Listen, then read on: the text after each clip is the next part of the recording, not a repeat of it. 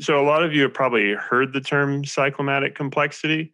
A lot of times it refers to like compilers when they're navigating through code.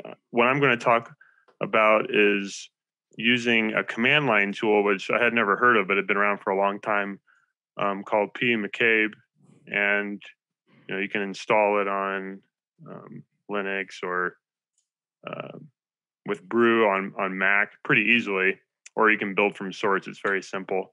So there's been a lot of talk about, can you all see pictures of yourself on the share? Should I move that? No, we don't see those. Okay, good. Must be just on my screen. So we've heard a lot about managing complexity, and Uncle Bob's solid principles, and then the newly coined KISS, keep your stuff separate, or I think there's another four-letter word that's used. But these things are super common, and I picked on these three books: Martin Fowler's Refactoring, Clean Code, and Working Effectively with Legacy Code, because this is a big area, managing complexity. So just to walk through cyclomatic complexity real quick, it was developed in 1976 by Thomas J. McCabe Sr., which is almost 50 years ago. And then it was originally developed as a testing aid, and to also help with the development process. And it was using all the typical control flow operators that we're used to: for, if, while, switch. And what's amazing over those 50 years is none of those have really changed. Like our languages, we still use the same control flow operators. So we can still measure complexity even now. And so this pmccabe CLI, I kind of happened upon while I was digging through a bunch of legacy code at work. And it turned out to be super helpful when we were trying to estimate, like, how difficult is it going to be to test this code and to refactor it? Because we need to make changes, but we're scared, right? This is a classic Uncle Bobism. Like, and same thing with Michael Feathers. Like, I want to change the code, but I'm scared. And also, we need to convince managers, to pay for it, right? There's some risk in there. So just to walk through an example of cyclomatic complexity real quick before we dig into an example, you can see we have some if-else clauses, and then we start at the red dot and we move down, and the branch is that if-else. And so there's a total of 9 nodes and 7 edges. And so the formula is essentially the McCabe complexity is the number of edges minus the number of nodes plus the number of connected components, which in this case, there's only one component. So you can use this measure for whole code bases. So in this case, it's 9 minus 7 plus 1, which gives us 3. I can still do math. This is fantastic. And I thought, what a better example than to run pmccabe on Boost, since most of the code I work on, it's hard to share, fill out a bunch of paperwork. It really made sense when the previous speaker was talking about, sharing code. That's difficult.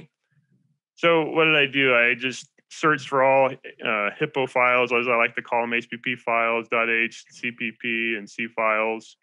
Did a word count, so I got 31,000 files in the Boost repo. And then I went ahead and dumped all that. I ran that against pmccabe command line tool and dumped it out to an out file.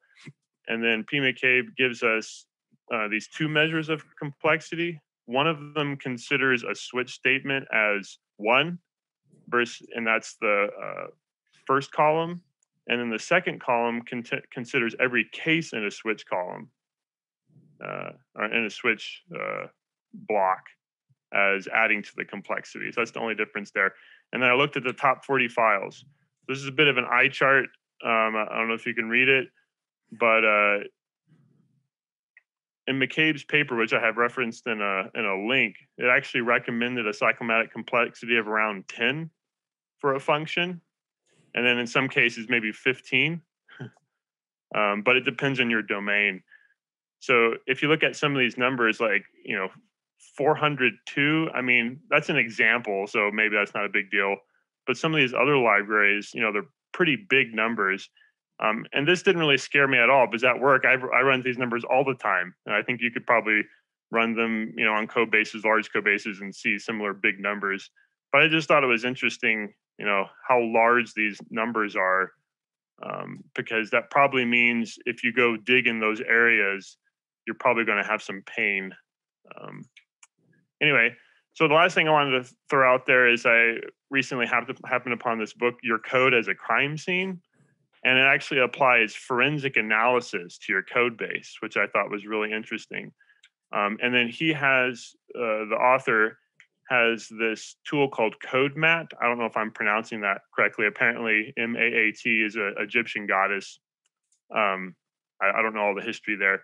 But what I thought was interesting is it uses Git history to determine like hotspots in your code. So what I've been doing recently is combining hotspots in code with high cyclomatic complexity to kind of give an idea of how difficult this is going to be.